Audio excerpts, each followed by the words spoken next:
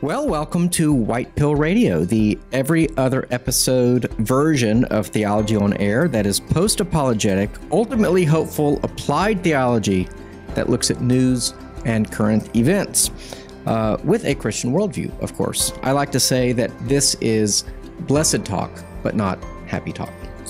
It sounds so old-fashioned, but also lovely. Blessed, like... Well, you know, these translations of the Beatitudes are like, blessed are the poor. Yeah. They're like, no, happy are the poor. No. Those are different things. Anyway, but I'm Evan McClanahan. I'm the pastor here at First Lutheran, joined, as always, by Sarah Stone. Hi, guys. Executive Director of Theology on Tap, Houston's Theology on Tap. For now, going to have the name change, though. We can announce that. Come to the party November 14th. Go to HoustonTOT.com to learn more about that. You can submit a name still? Yeah, you can submit a name almost up until November 14th. We'll be announcing the winner. How many submissions have we had? We're almost at 300. Wow.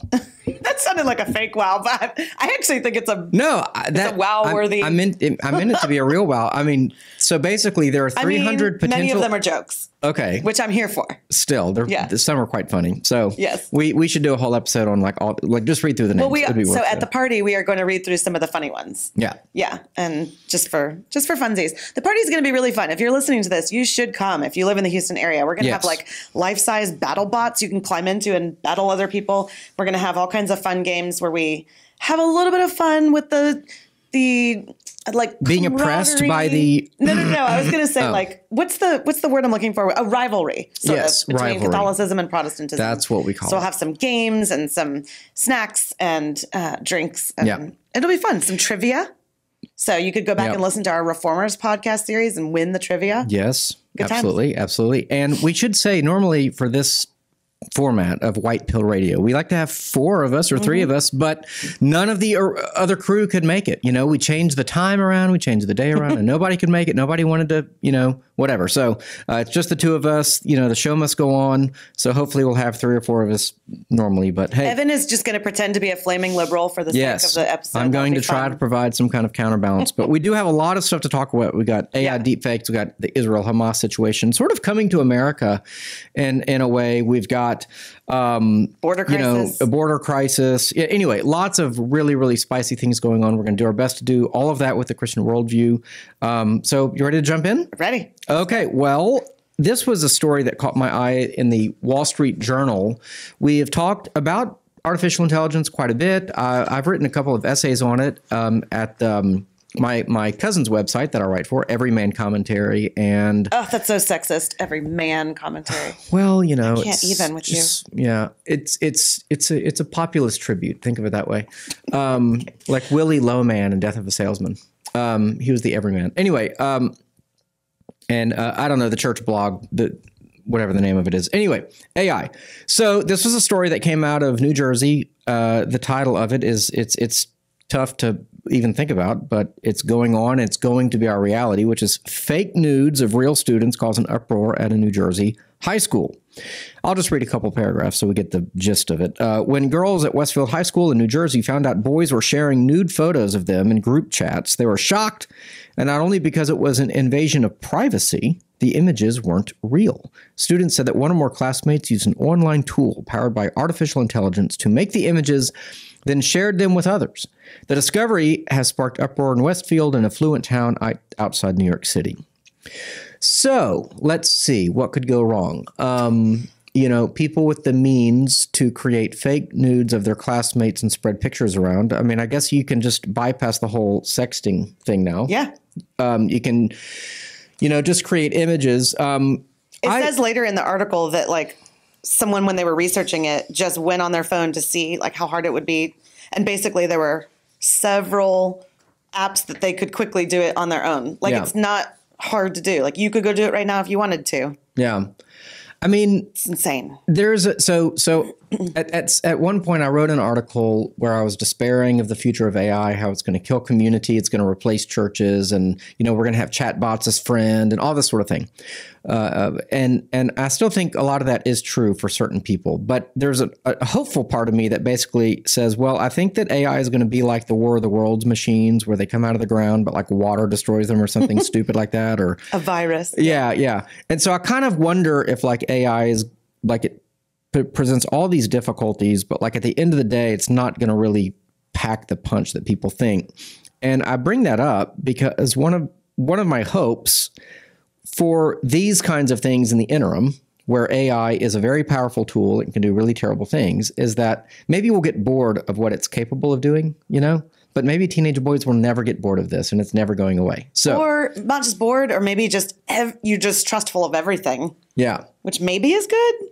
Well, so it could go both ways, right? So like, let's say AI is so good in a couple of years that you can basically create an image of a man going into a woman's home, a married man going into another woman's home, right? Oh, video evidence of him doing something. And he can say, wait a minute, that's AI. It's a deep fake. On the other hand, maybe it really is him, but he can still say, no, it's not me, it's AI. If we can't tell the difference between what's real and what's not, in the end, I wouldn't think that, but I'm an old man at this point. I wouldn't think there'd be really anything exciting about seeing something that is fake.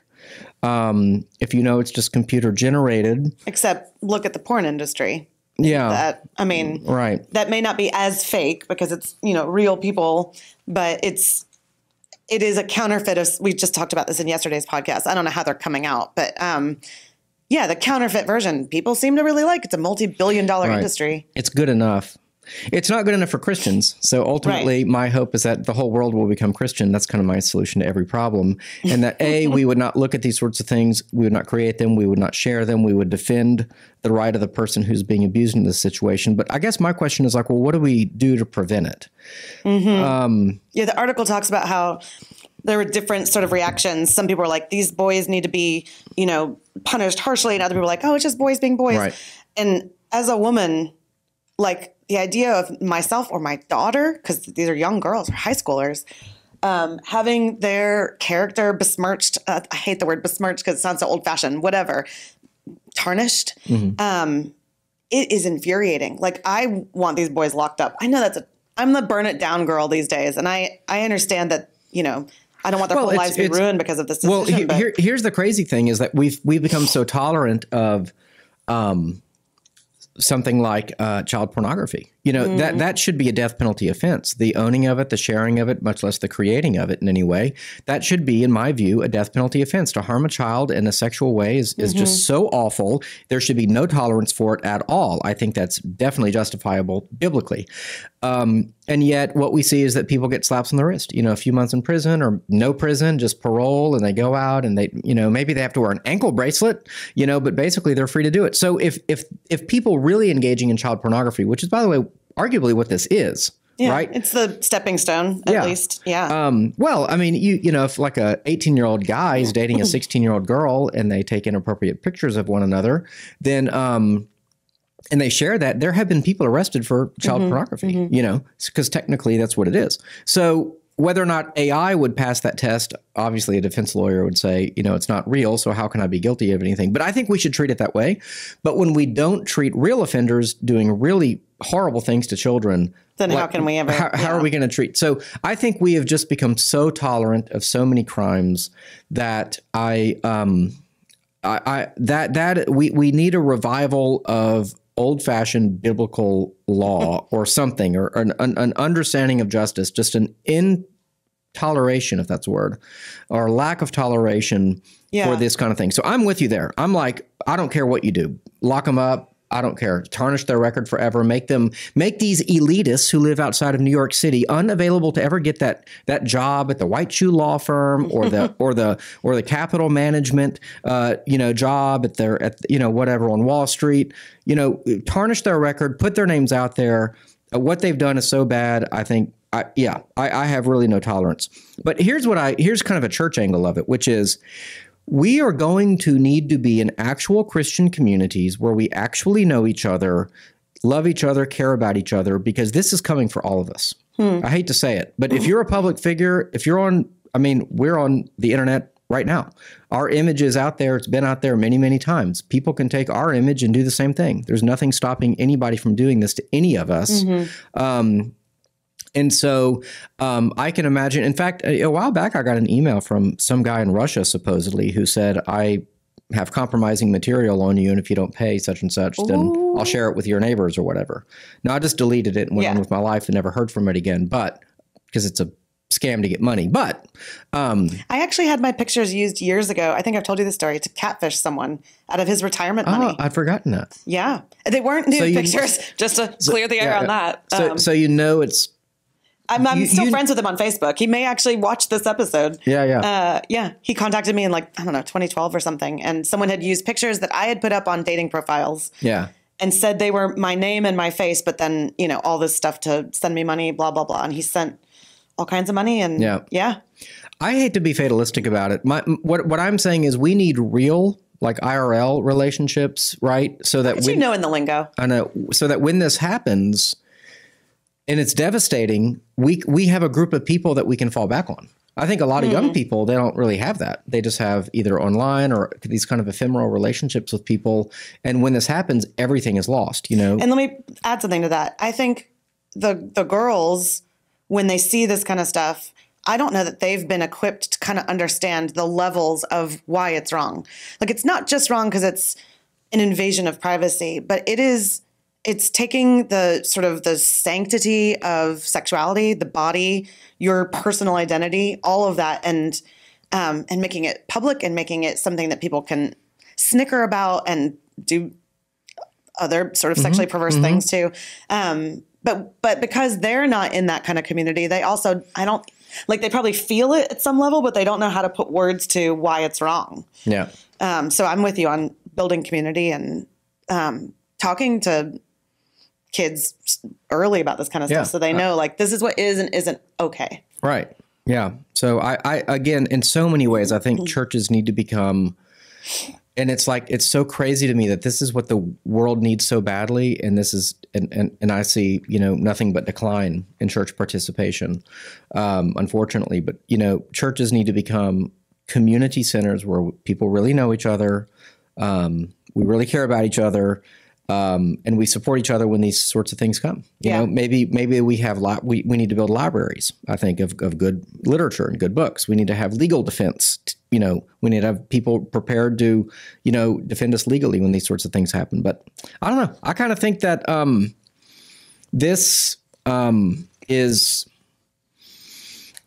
I think it's coming for all of us, unless maybe laws are changed and they make the penalty so great that it's not going to happen. I'm a little bit. I'm not very optimistic that we're gonna escape this. I think this is just the tip of the spear of what's going to happen. So I will say, we have. I think they'd be okay with me sharing this. We have some people on our team who have a little baby, and I posted a picture once. I don't know. 6 months ago of the baby at one of our events, and they said take it down because we don't want her image out there for that kind of reason. And more I'm like, that's the other thing. That's the other thing I was going to say is I was actually going to say my wife posts pictures of our teenagers online. They don't have any social media, but she put and I don't. Yeah. I don't use Facebook for that reason, and I tell her I don't think you should do that. Yeah. Because now their images can be used. She thinks I'm crazy. Well, so there might be truth somewhere in the middle of those two things, but and I did used to be a marriage counselor, so we can talk after the episode. Yeah.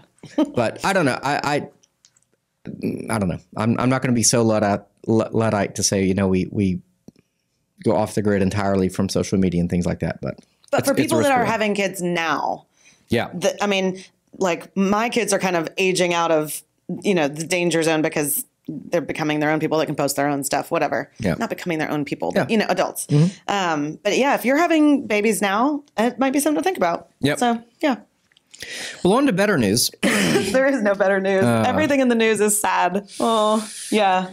I promise I'm not going to take the whole time to talk about what's happening in Israel, but I have been...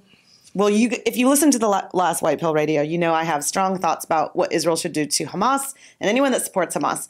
But bringing it back over to sort of what's happening in America and in the West at large, I have been so sickened, saddened, and shocked. Look at me with all S's. Mm-hmm.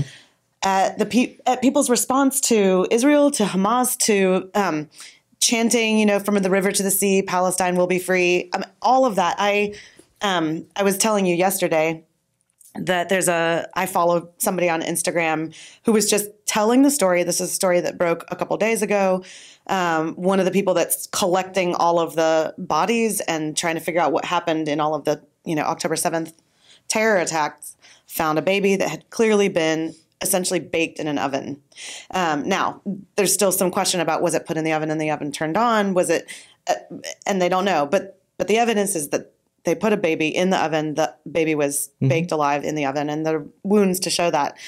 And the person on Instagram was telling the story and got choked up about it. And even I got choked up when I was talking to you yesterday.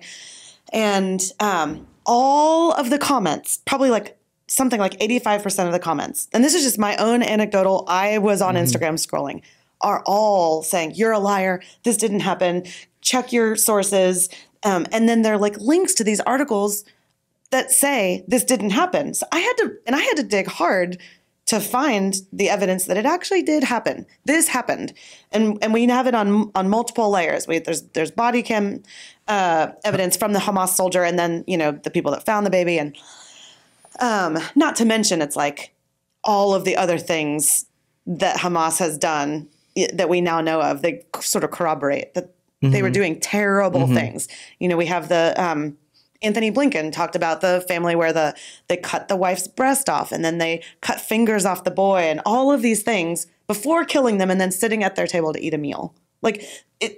The evidence is out there that these things are happening, but people are denying it and standing up for Hamas and saying that it's justified. There was just a crazy statistic that came out of, I think it was Lebanon, asking, do you think that what Hamas did on October 7th and the ensuing days was justified? And some staggering number, more than 65% said, yeah, it's justified. In America, a majority, I believe. So now we have these so the article, I have a couple articles that just kind of speak to this. If you've heard that Cornell University, the FBI got involved because there were several online accounts that were saying terrible, threatening things about Jewish students.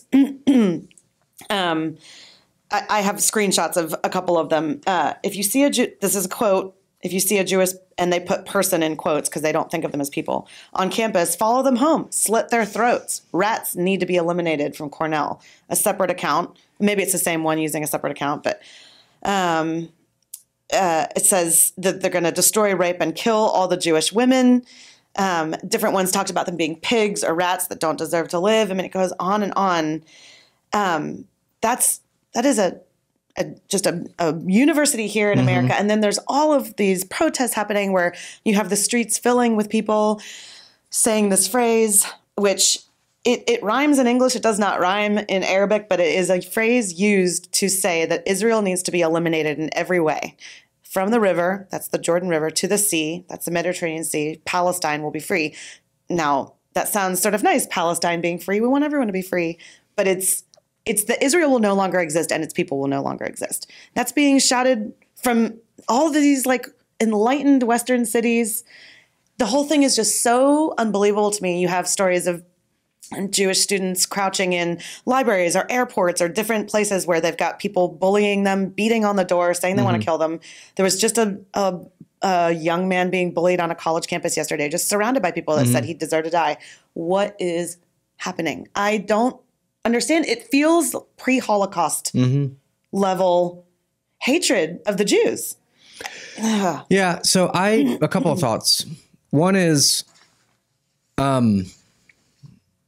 so let's go back to 9/11. Okay. So 9/11 happens and it's this Islamic attack on America. I think we're all pretty united in America. I don't remember. I remember seeing video of some Muslims overseas somewhere, in Pakistan, maybe happy that this happened, but there weren't people on college campuses saying, well, America deserved it. Right. No, not Jeremiah. Maybe it's Jeremiah. Anyway, Barack Obama's pastor in Chicago. He talked about chickens coming home to roost, Yeah. So that was kind of a famous thing that, came out. But generally speaking, it was not as widespread as it is now where people are saying, well, actually, these Muslims have a good point. Maybe the Twin Towers should have been, blown up with planes or whatever. So what has changed in 20 years?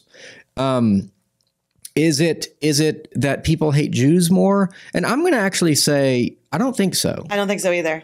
I think that we're living through the furthering of the oppressed oppressor worldview writ large. It has become deeper embedded into the culture, and it is now the lens through which a certain percentage of our population evaluates everything. Black, white, racism. Male, yes, everything. I mean, gender, poverty, economics, race, class. So Hamas. So what should happen is that Hamas goes in October 7th. They kill all these people in such horrific fashion, and everyone is in agreement that this is unacceptable, and we have to do whatever it takes to make sure this never happens again. And then it's the opposite. I know. I've seen very few pro-Israel things. In fact, there was the thing in the rotunda that we mentioned in the last episode, in Washington, D.C. that people initially thought was pro-Israel, and then they find out, no, it's pro-Palestine. And of course, they interrupt proceedings, but none of them got arrested or, sent off into gulags or anything like that. So how could this happen? And I think my best answer is that we're living through this gigantic clash of worldviews where the world that you grew up in and I grew up in is disappearing rather quickly, where Christian social norms are, this is not a joke. The times really are changing. The Christian church needs to wake up. I don't think we need to become like Ken Hagee, this is the sign of the apocalypse. I'm saying that stuff out there, that's all ridiculous. I'm not saying we need to be pro-Israel in that way. In that particular way. But we need to wake up that we can't even evaluate good and evil anymore because we don't have a Christian worldview. And so what's the solution? Well, there needs to be this local solution of simply, we've got to have, I hate to be so pedantic about it, but we need many more individuals to come to assess their own moral worldview and understand that you can have Marxism, this oppressed oppressor worldview, evaluate everything, or you can have a biblical worldview, but you cannot have both. They are totally incompatible.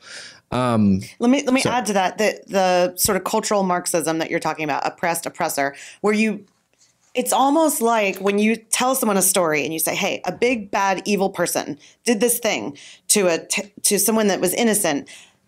The tendency now is to go, well, do we have all the information? Right. Let's go and then maybe there's a moral equivalence. Maybe there's a both and. We love a both and. I'm sick of both and. And so then we search it out and we look for, well, has there been oppression? Has there been colonization? And then the missing piece we haven't talked about yet is the media. And this is almost all media. And I was feeling crazy as I was looking things up that I couldn't find media that said what I knew was true. And then I saw this article this morning, and it's one of many, but it says, if you ask Google if Hamas rapes women, it will praise the terrorist group. And it's basically that they did a quick study of what's coming up on Google when you put things in. When that whole thing happened with the baking the baby, I went to Google. Did Hamas bake a baby? I want to know. Let's fact check this. Everything that came up were liberal media sites, left wing, I guess I should say. Liberal is a confusing word. That said, oh, we don't know. We don't really know. Let's not go off of suspicion and rumor. And then it did all what this article says. It gave me all these, do you mean? And it gave me suggested prompts. And they were slightly different. Why would Hamas feel the need to, or things like that. And so the article, and we can put it in the show notes, but why would Hamas need to put need to, or feel oppressed enough to, and put rockets by a hospital or something like that, right? Yeah, well, the hospital thing is a joke, but so they're burying it. Yeah. Oh, right. Not necessarily that story, but in general, they hide munitions and things at schools and things like that. So basically, daring the Israelis to kill innocent civilians. To knock out. Well, that's one of the searches that they talked about. If you search, does Hamas use people as human shields? It was well, Israel says so. Yeah. Anyway, it is crazy. So I think we've seen a shift in media, and probably born in its origin out of some kind of desire to make sure that every people group is heard and understood, and that we're not glossing over maybe some nuances that are there. And I know that there have been evils on sort of both sides of almost any issue that we can talk about. That said, in this case, with what's happened with Hamas and Israel, it seems so clear to me that there is a bad guy, an evil, demonic regime, talk about oppressor, that is picking on and doing these horrible atrocities to a people that, like, for the most part, have stayed put in their spot. There are not Jews living all over the world, and this is just one, like, destination location. This is it. I mean, America and a couple Western countries and then Israel. There are no Jews in any of these Arab countries. There are plenty of Palestinians, by the way, that live in Israel. Something like 20%. Yeah, and Egypt said something like, you know, we will fight to the death, you know, however many millions of us it takes to prevent Palestine from settling here.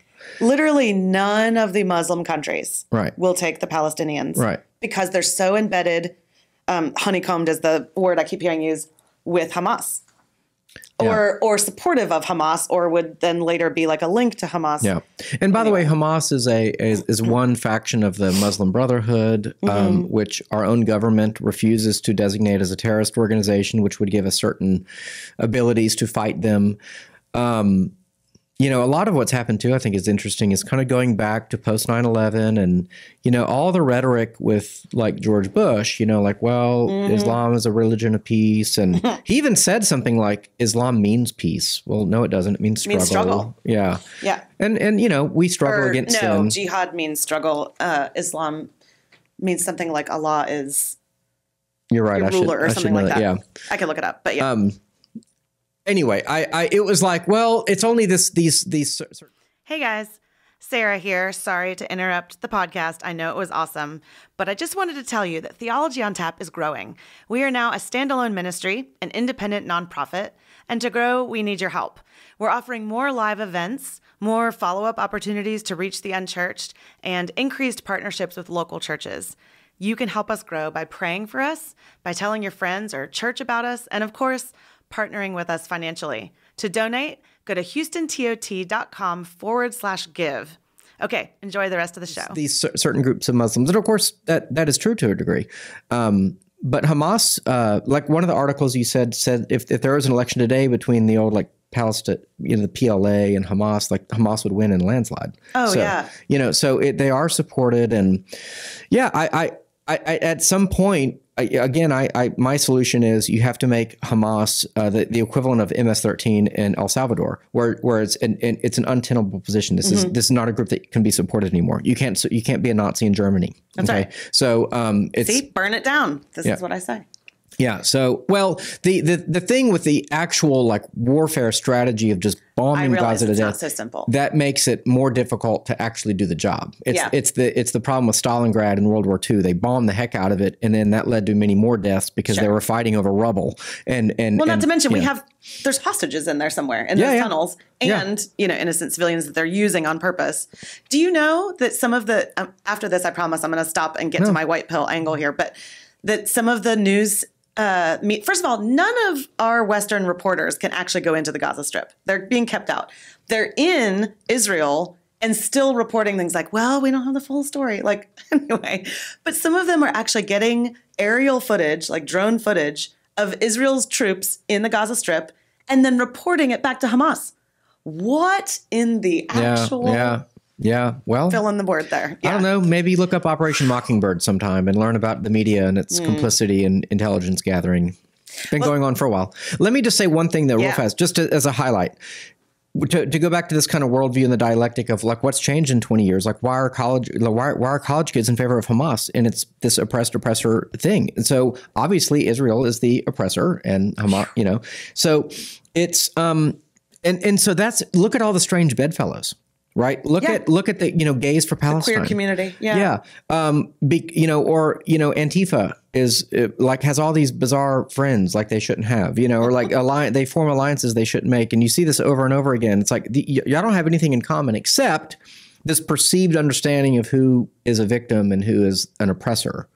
So, but let's hear some good news. Well, I don't know about good news, but as I've been thinking about this whole Israel-Hamas situation, it has given sort of not a new lens, when you read passages in the Old Testament that are really hard to read about God being wrathful, we sometimes skip over those, or we don't like them, or we try to find a way to justify, well, God said this because da da da da. I feel like I'm now seeing them in a way where I'm like, oh, yeah, okay, I get why people would have been comforted to hear the words of the prophet speaking for the Lord saying, I am going to exact vengeance and it will be just against these evil powers. And so I wanted to read a couple things that you might read with new eyes, given this, that are, I don't know if it's a white pill angle, but it's just true. And so Truth is always good. There we go. One is Isaiah 5. I'm not going to read the whole thing, but Isaiah 5 at large is just this prophecy about how, God made these good people and he gave them good gifts, and they turned against him and they followed pagan gods and they let all this kind of evil in. And so he will exact justice in lots of ways. But in verse 20, it says, woe, you've seen this maybe online. People have been posting it. Woe to those who call evil good and good evil, who put darkness for light and light for darkness, who put bitter for sweet and sweet for bitter. The reason why that's hopeful to me is because I feel like a crazy person when I see people that are speaking these hateful things about Jewish people. Like, did you always hate Jewish people? Like, what is happening? I feel like I'm looking at a white screen and it's black, or it's, left is right, up is down. But the Bible says, no. Call it what it is, and the Lord will, and he's going to make these things right one day. You can read the rest of that passage if you want. It's long. I also take some comfort from, and I was going to mention this at our last podcast, but we didn't have time. When the entire story of Israel, being set up by God, when he's calling Abraham and he says, you're going to be stars in the sky will be like your children, and I'm going to build this nation. I'm going to give you this land. You'll be blessed to be a blessing. It comes with this other piece, which I think we should take heed as believers in this God of Abraham, because it says, I will bless those who bless you, and ever who curses you, I will curse, and all peoples on earth will be blessed through you. This promise has not stopped. Now, as Protestant believers, we have different views about how Israel and the New Testament and the church all work out, and we don't need to get into that. But either way, the promise to Israel was a promise from the Lord that there would be ultimate blessing, there would be ultimate justice, that land belongs to them. And as those of us reading this, I think we're beholden to this. If we bless them, we'll be blessed. If we curse them, woe to us. Okay, and then the last one is, and again, I'm not going to read the whole thing, but in Deuteronomy 32, you have this, it's kind of like a speech from Moses. And it is one of those passages that probably before this whole thing I would have read and gone, oh, I don't quite understand why that sounds so harsh, but I trust God, and one day I'll understand. But now I read it and I'm like, yes, come, Lord Jesus, and do this. It's starting with just like, if you do things the way I want you to, it'll go well for you. And if you don't, it's not going to. And everyone has heard this phrase. We use it in movies and stuff. But verse 43 it says, rejoice, you nations, with his people, for he will avenge the blood of his servants. He will take vengeance on his enemies and make atonement for his land and people. So the vengeance is mine, saith the Lord, is like the King James version of that. It does give me some comfort to know that no matter if Israel is successful in wiping out Hamas or not, that someday, I hope sooner rather than later, but it'll be on God's timing, God will bring justice and people will pay for what they've done and this kind of evil. And God sees the whole picture. There's no masking it with media nonsense. And I don't know. There's another verse 41 says, when I sharpen my flashing sword and my hand grasps it in judgment, I will take vengeance on my adversaries and repay those who hate me. Hamas hates the Lord. That's 100% true. Yeah. So these are harsh verses that normally I wouldn't read on the podcast, but I'm taking comfort because I know that the God of the universe that knows everything, he knows right from wrong, he creates, in a sense, what is right and wrong because he is perfect, will exact justice. And so if we have any, Jewish friends listening to the podcast, we are praying for you and we love you, but God loves you and is going to bring justice for you. Yeah. And that gives me comfort. Maybe a bizarre kind of white pill too is like, well, the idea of kind of like religious pluralism or what's the stupid bumper sticker? coexist. Yeah, yeah. Can we get past that? Like, can we stop being elementary in all of our thinking? You know, we're so rich and spoiled and lazy. It's like, no, for you to say to a Muslim person that, well, your religion is just like mine, is an offense to them. And same for a Jewish person. And these tensions are very real.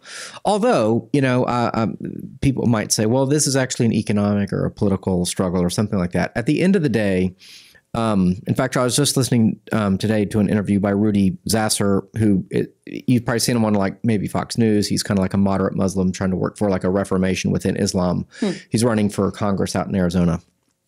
And anyway, and he was kind of, but he was saying, well, here are these verses that say, you know, yes, you know, Muslims are going to kill Jews first and then Christians, you know, and here's how it's defensible. And there are different hadiths that say different things, and it's not just the Quran and da-da-da-da. Anyway, but they take their religion very seriously. Like, so even if the average American football watching, no church going, you know, hedonist who has been shown all this light and given all this blessing, and they do nothing but give a middle finger to God, please come to our church one day. Even if that's how they choose to live, that isn't how other people in the world live. And there are real consequences, you know, for religious belief and for, you know, for actual conviction. I guess I just wish that we, you know, understood what we believe enough to have enough conviction to make sense of all this. And my concern is that we're just being, so much of America is just being led around by the nose. You know, it's like, I don't know. It's interesting you talk about, I've thought about this, like, I want to live in one way. I want to live in a pluralistic society where people have freedom of thought, right? You can believe what you want to believe. And so, I mean, I have so many friends that are atheists, and I would love them to know the Lord, but I love that they have the freedom to decide where they land on things. But that changes when you start acting on beliefs that are evil. When you start acting on things and you're exacting violence, then, you know, that there should be consequences to that. America's a free country that only works when free people choose to do the right thing. It was, you know, it very famously said, you know, this Constitution is only for a religious and virtuous people or something. I think John Adams said that. And there are many other quotes in the same there's vein. So many. I've been doing the deep dive recently on freedom of speech because of all this. So again, freedom is not the goal. You know, this is you're going to talk about major political sweeping movements and whatnot. I mean, in many respects, the conservative movement was kind of swayed by libertarianism, economic libertarianism, like the Milton Friedman, you know, isms of the world, but also this kind of idea of like ultimate free speech and like ultimate freedom. And, you know, a lot of that is crumbling right before our very eyes. Conservatism now, we're realizing, oh, we've been fighting for liberty. We've been fighting for freedom. No, you use liberty and freedom to fight for the world that you want. And if it's a majority Christian world, go for it. And oh, you're a Christian nationalist. Or even the morals and ethics of Christianity. Sure. Well, I don't think you can extract the morals and ethics without the explicit allegiance, you know. So yeah, well, that's interesting. I'm not saying we command people. Sure. I'm saying but that's where it comes from. Yeah. For sure. So okay. Yeah. Okay, well, let's move on, because that's a whole interesting... It is shocking to see. It is shocking now. This thing has put kind of people on the left in like a box, because you can tell they're like doing the calculations in their head. Like, well, I know that Israel's the victim here, but I also know that they're more powerful. So Hamas is actually the victim. They're trying to figure out who's the victim. It's like, that's not how you judge things. That's right. That's the problem with the oppressed oppressor being the, it's kind of like, you know, Lutherans talk about law and gospel. And there's this really? I hadn't noticed. Yeah. And there's this idea that like, well, law and gospel is the interpretive lens you put on every page of scripture. And I'm like, that is so stupid. You know, it's just. You heard it first here, Lutherans. Yeah. Well, I get in trouble for things like that. But come to his church. No, but you for sure should come to his church. You'll get a unique take on things maybe from in the Lutheran camp. Anyway. Okay, this is kind of related. I'll try to go over this quickly. It's just amazing to me. We're probably living through an era of something like 4 to 5 million, you know, illegal immigrants coming into our country a year. It's not an accident. It's not a. It should be. It's not a coincidence. This is a policy. And every now and then the current administration will say, well, we're going to send 800 troops down to the southern border. And people are like, oh, finally, they're doing something about it. And then the next day we realize, actually, they're just there to process the people in faster, right? Texas has put up this kind of razor wire to try to keep people from crossing the border. And so this is a story from, admittedly, a site that's, opposed to illegal immigration called Border Hawk. And basically, they capture the moment where Border Patrol, that's United States Border Patrol, not Texas Border Patrol, used heavy machinery to raise concertina wire erected by Texas authorities just as a group of more than 300 illegal aliens arrived in the area and stormed the riverbank at Eagle Pass, Texas. So basically, this gets into constitutional crisis. This gets into states' rights versus federal rights. I mean, who really owns the border? Is it, does Texas own its border, or does the United States own that border? Of course, being a Texan, I think Texas does. Greg Abbott did declare a while back an invasion, which gives him certain kinds of rights and authority to use, I don't know, the and there's been some legal bills passed to not take down any more wall. Yeah. In the Texas border. Yeah. I mean, there have been some victories. But on the other hand, this was an interesting take I'd not heard of. Someone was talking about, I can't remember who it was, but someone involved in this world of the border world. And they basically said so many states receive so much federal money, right, that they basically are constantly threatened. Well, if you do this, you'll lose your federal money. So whether it's the Department of Education or Department of Energy or whatever department it is where federal tax money goes to individual states doled out like candy, and you have state budgets that are like 40% federal funds. Oof. So now how do you have state sovereignty? Well, you really don't. No. So the systems are so out of control. So many of our systems in this country are so out of control. The reform needed is so massive. I don't even think we can grasp it. But this is just an example where you literally have a state saying, we don't want people coming into our country illegally. And, and the federal government says, well, we don't care. Here's a bulldozer to lift up the wire to let people in. And they were just miraculously there at that time. I mean, there was a huge number waiting for that event to happen. Yeah. Are you even a country if you basically say to people who, I'm sure are very fine people, but they don't speak your language. Oh, can you say that anymore? Can a country have a language, but they don't share your culture? Can we say that anymore? Can we have a culture? But if they don't share your kind of uniquely American values because we won't defend them anymore, then is it a good thing to be letting in these people? So I have a couple of questions. Let me just add, I have some rhetorical questions for you. And I have an actual question for you. Okay. And by the way, before I get to those questions, just real fast, I have proposed this as a Theology on Tap event, and it loses in the polls. It loses in the polls. So I think our audience, these are the things I think we do need to be talking about. Because I think you can make a Christian case for something like migration or open migration. It's not a case I would agree with, but for example, we read in Leviticus 19, when a stranger sojourns with you in your land, you shall not do him any wrong. Or Matthew 25, for I was hungry and you gave me food, I was thirsty, you gave me drink, I was a stranger and you welcomed me. That's from the words of Jesus himself.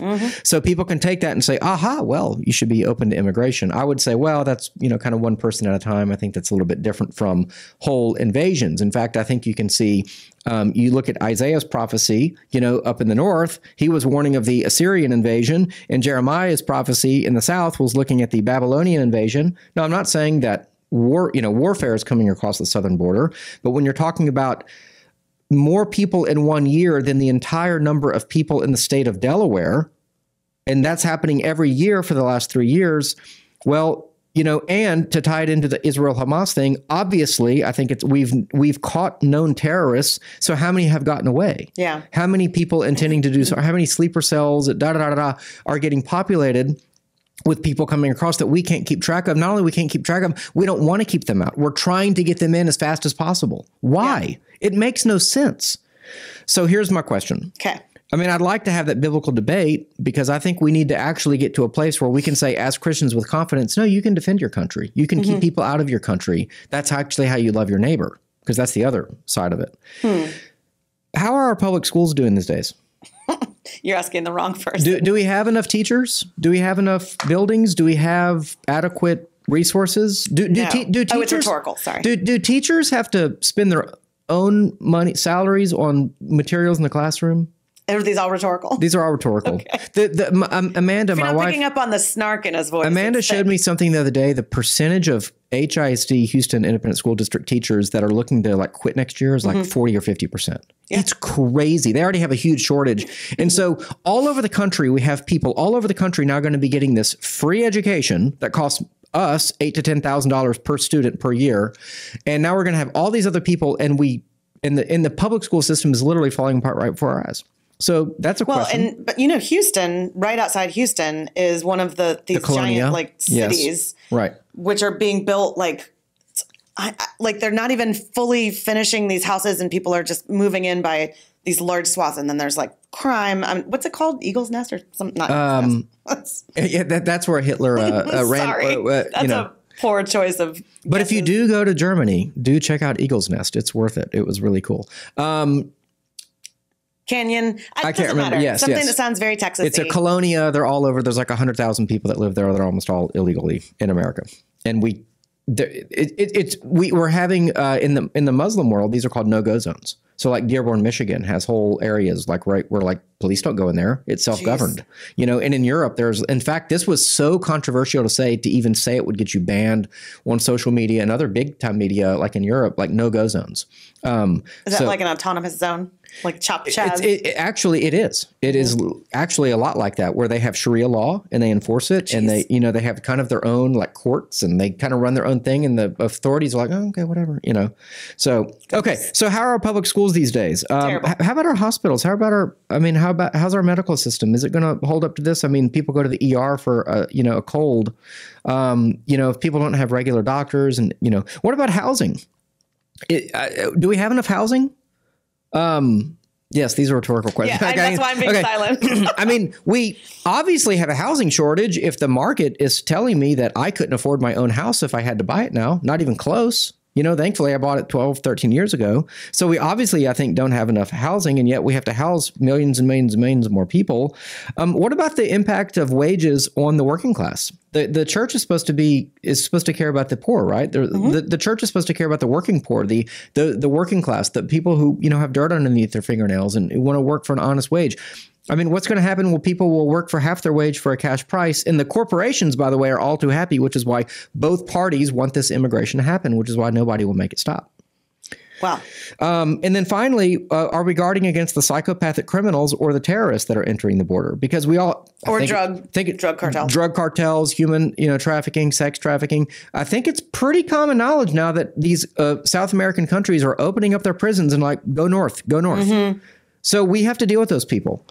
That's sorry that if that sounds really harsh, but no, that's the thing that actually causes me the most, because I've felt myself be on sort of both sides of this issue, right? The bleeding heart in me wants everyone to be able to have what I have in America, the freedoms I have in America.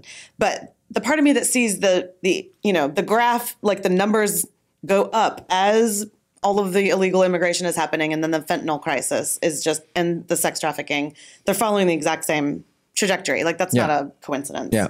And that gives me pause. So I don't know. I guess when I think about maybe our audience or how Christians should think about this sort of thing, I don't think people are aware of the magnitude of the problem. I don't think, and you couple this with the fact that we are probably already insolvent as a nation. We're not going to have the tools to sort of solve these sorts of problems. I mean, the clock is really ticking on, on us being a kind of recognizable nation much longer. And that really does trouble me. What's the white pill? Let me ask you a non-rhetorical question. Yes. Since Texas border is one of the places where this is happening the most, if Texas decided, you know what, screw it, we're seceding, we're going to be our own country, we're closing down the border, we'll be our own nation, and we're not part of America anymore, what would you think about that? Well, would you still live here? Would I still live here? Like the whole country would move here. What are you talking about? Like it would be the biggest boon for Texas that one could possibly imagine. So, yes, when I'm drifting off to sleep and I need to think happy thoughts, I imagine a future where Texas has seceded from this great, great country. Look, I love America. I teach our kids, about the Revolution. And, I just read a couple of books about the Revolutionary War and World War I and, the bravery of our soldiers and what it took to the genius of our founding. There's so much to love about America. I love our grit. I love our people. But we don't teach love of country anymore. And we have entire generations, multiple now, who don't love America, who think America is a colonizing power, who think America is the oppressor and the rest of the world is oppressed. I mean, this is what Barack Obama was taught. He had a communist mentor. He went to these schools. I mean, we know where these people come from. We know where he went to church. We know what he heard. They hate America. They think America is the problem, not the solution. So we are schizophrenic as a nation right now. So leaving what America is not a difficult thing for me to imagine at all. It'd be difficult if it was what America was. Yes. Yeah. And could there be a group of states? Of course, now people are going to be like, "Oh, he's like a Southerner," as they're melting Robert E. Lee's head a few weeks ago, right? But are there a number of states that would be more than happy to secede and basically refound, just like copy and paste the Constitution, right? Like just reset. We'll just take the Declaration and the Constitution. Yes. And I mean, it's what's crazy though is that probably to even say something like the word secession and ultimately it's like saying the word divorce in a marriage, like even actually you'll be accused of like sedition. Yeah. Because look, you want to get real. Let's get real. Okay. Right now, the former president of the United States is on trial in Colorado to take his name off the ballot. Why? Because he violated the 14th Amendment, supposedly. He encouraged an insurrection, an unarmed, unplanned insurrection where he tried to get the National Guard. Regardless, an insurrection, that makes him a 14th Amendment style Southern rebel who's trying to overthrow the government. Crazy. Therefore, he can't govern. He can't even be on a ballot. That's going to be happening in other states right now. And so there are people out there like they hate that they spit on the floor every time, his name is said. And it's like, but do you understand what's really going on here where they use these things as pretexts? So if you even say, yeah, I'd like to secede, they say you're unloyal to the country as it is. You're a criminal. We're going to put you in jail. Of course, that's how they treated the South. This is why I'm asking you. I'm not going to say what I think on air because I don't want to go to jail. Yeah. Well, I will say when I first visited Texas, this was when I was in college. It was the first time I ever flew on an airplane. I won a rhetoric award, and I got to present at this conference in San Antonio. Yeah, I know. It was actually a paper about the rhetoric of Jesus, and I got to do it at this communications conference. And the lady that was like my Sherpa of all things Texas, she drove me places and was like, I don't know, she was my handler or something. She her whole thing was, oh yeah, Texas is ready at any minute to secede. We have, and this is what she listed, and I loved it. She was like, we have Bluebell ice cream, so we're set there. And then she was like, and we have cattle for days. We have all this land for farming and all of these animals and oil. We'd be fine. Oil. We could be extremely self-sufficient. Yeah. So that's been a matter of pride for Texas since I've known about Texas, even before I lived here. I would, there are various movements. The Greater Idaho movement is one where Eastern Washington is looking to merge with Idaho. You have New California to become the 51st state, which is basically California minus LA and San Francisco. So there are movements, where people are looking to form new states and forming the merge. And I think that there are things that can be done, without going that far, because let's be real, Joe Biden has said it himself. Oh, you want to have a militia? Well, you better have an F-15, So he's literally saying, oh, you think, Abraham Lincoln had an army at his disposal. Well, let me tell you, we have F-35. So good luck with that whole sedition thing. I don't know. I realize it's a little more complicated than my not so ratoral question. But anyway. I'd like to live in freedom without being afraid of my government. I'll put it that way. Yeah. So nice. Okay. I think we went a whole episode last time talking about trans issues. So let's do it now. Yeah. Okay. So I have two. One's not really an article; it's just a website. But I was made aware of this situation about it's another athletic situation, but instead of it being a man claiming that he's a transgender woman and competing against women, it's trans age, because you can be any age you want to be, which is great news for me because I for sure want to be younger than I am. But there's a story that trans age is the next new thing about this 50-year-old, 50, that's older than both of us, transgender swimmer competing with teenage girls. And I'm not going to read the whole article, but in essence, he won. Which is, I mean, I'm only laughing because what else can you do? It's just so crazy. And then one of the little links on there is to a page, a website about trans age. It looks like transage. In fact, if you Google it, the first question is transage, does that have anything to do with transportation? No. It's trans age. There's a trans age flag. It has different colors, and those colors mean different things about sort of the brackets that you identify with. You can identify as older or younger.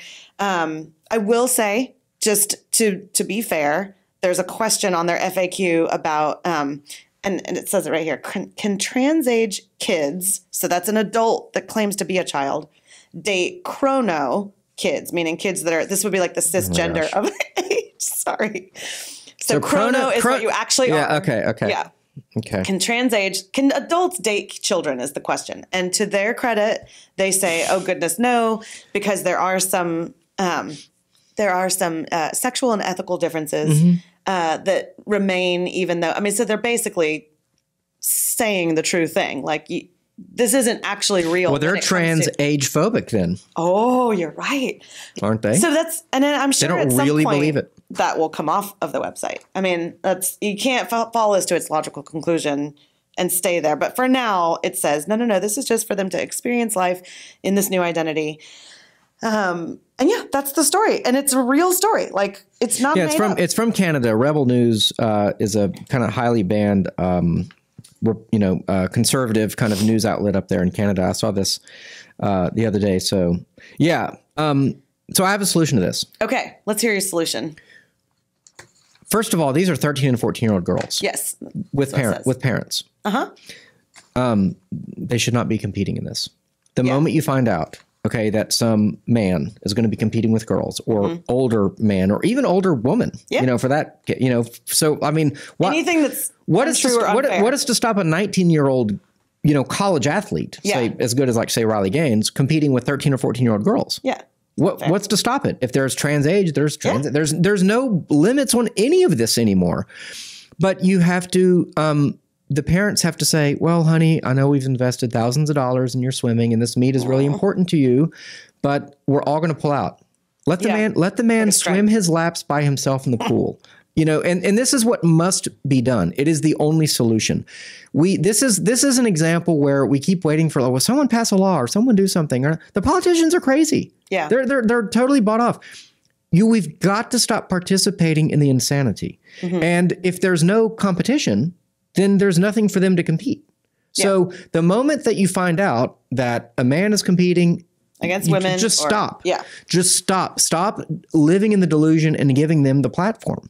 Yeah. And I think that's what has to be done. I'm starting to see that happening here and there, but I'm starting to see like early retirements. People are saying, I'm done. Like my sport is ruined. Like a 28-year-old cyclist a few months back I saw retired. It's like, did this race and was beaten by a man, did this race, was beaten by a man, and coming in fourth place is, or second place or whatever, it ends my career because, I'm not making a lot of money here on the kind of amateur circuit, trying to get sponsorships. And if I can't get first place because I'm beaten out by a man, what's the point? So she's saying, I'm not going to compete. Yeah. And unfortunately, that's what we're going to have to do. Make them go in the circle on the bicycle track by themselves and look like a fool. Yeah. It's interesting. Several years ago, I was a little less conservative than I am now. And I had a couple people in my life that were more conservative. And they said, Sarah, if you follow these trends to their logical conclusions, at some point, this was, let's call it 10 years ago, at some point, you're going to have things like the beginning of pedophilia or people saying they're different races or people saying they're different ages. And I thought then, no, people won't do that. That's crazy. That's too far.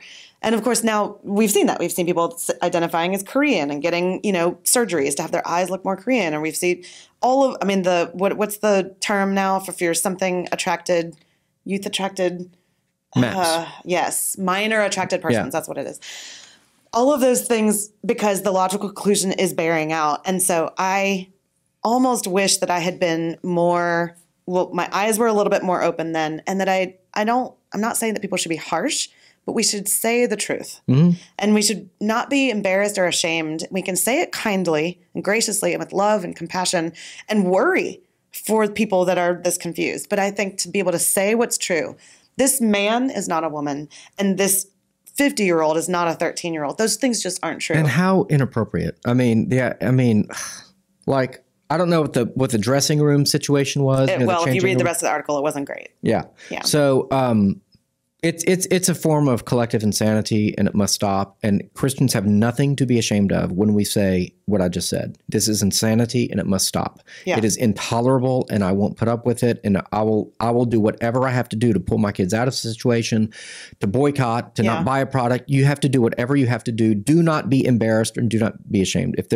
I hope what this show does to our Theology on Tap audience is we are encouraging them to, really live out their Christian worldview, because that's kind of the point of this particular show is like, let's put meat to bones here.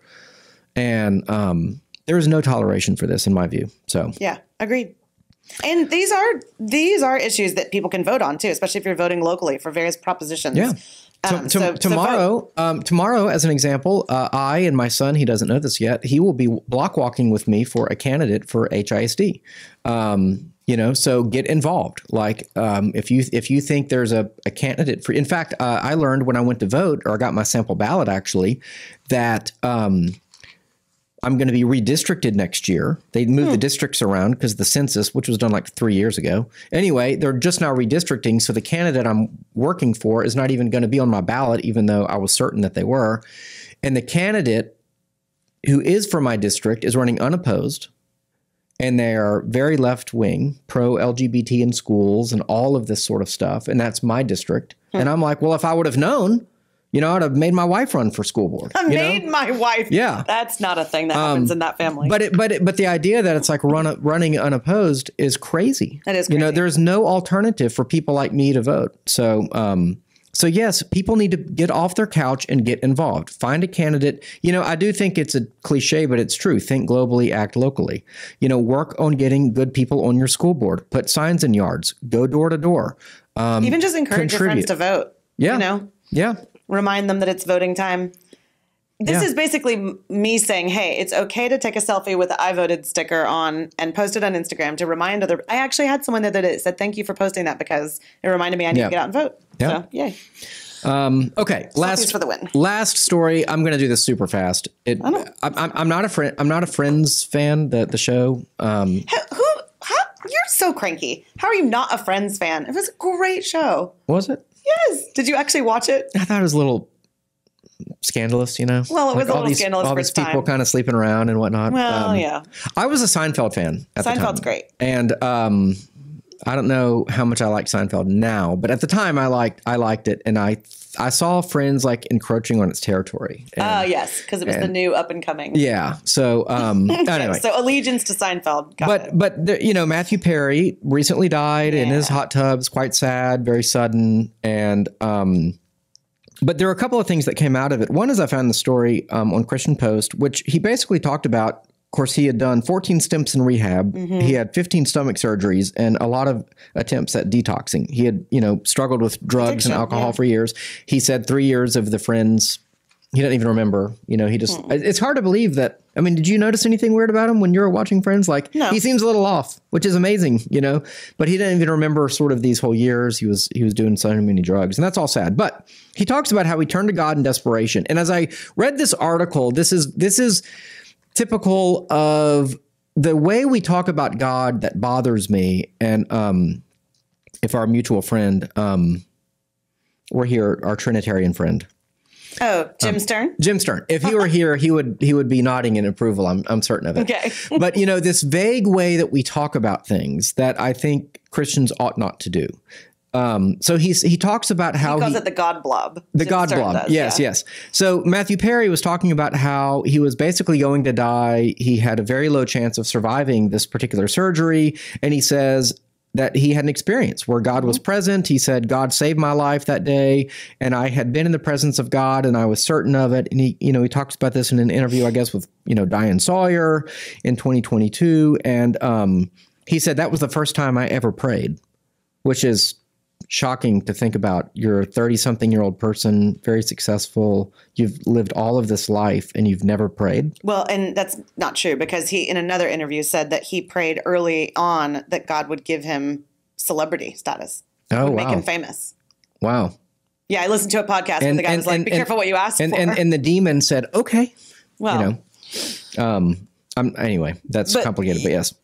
Yeah. Anyway, so the way that he talks about God being so generic is, I think, a bit of a problem. But there was another article I read that talked about like how lonely he was. Mm-hmm. And, how even though you're famous and people love you and all of this and you have lots of money, that can also isolate you, because you're not sure who you can trust. And you've probably had people glob onto you and use you, and you lose family members because they just want you for money and you don't know who you can trust. And it's just emblematic of the time in which we live, where people are withdrawing from the church, which, again, as I said, that is the solution to all of our problems, is more people need to go to church.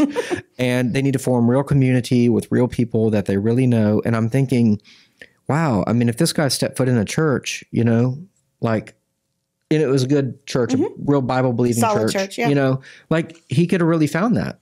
Yeah. Would he have viewed that as like lowering himself, or was it hard for him to do that because he was a celebrity? Is it possible that a famous person could go into like a real church and just be like a normal person and, kind of find purpose and meaning in life, which he seems to maybe, I don't know, maybe he had it, maybe he didn't. But it just makes me sad, to think about like people being that lonely. And he's a famous case, so it's something we can talk about, but there are so many people like that.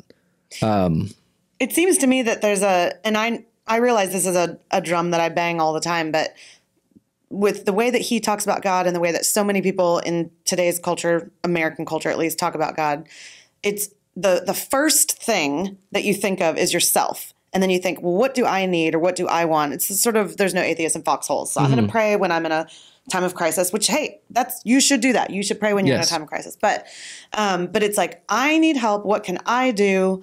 I'm going to look within. I'm going to sort of reach out to this God blob and hope that he gives me fame or brings me through the surgery, whatever.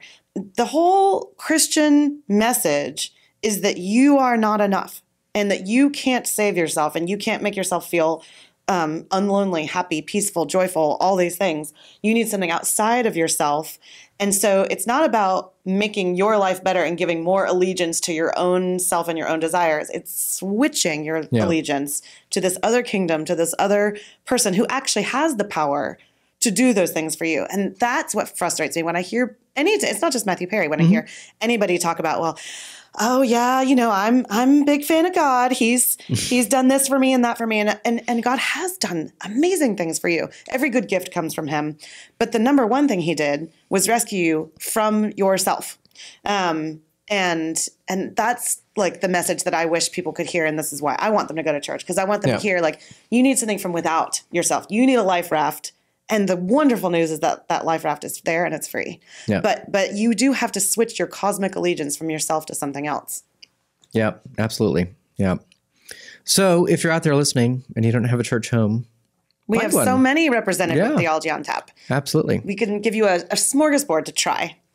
And you can learn more about Theology on Tap, so named for now, at HoustonTOT.com. Maybe someone will be listening to this in a year from now and they'll be like, what is Theology on Tap? Because by then we'll be so rebranded to something else. But anyway. I think for a while we're going to be the artist formerly known as Theology on Tap. I think so. No matter what our new name is. Yeah. Well, hopefully we weren't too spicy. Hopefully there's some hope found in this. It does seem to be a tense time and lots of dark stories out there. But speak the truth. Know God that is coming for justice. Go to church. Yeah, for sure. People can find more about you. You're on social media. Yeah, and anything they want to know about both of us is on the Houston TOT page, on the leadership page. Awesome. So you can find our churches and what we think about things and stalk us, you know. Well, until next time, we encourage you to question freely, think deeply, and disagree as needed.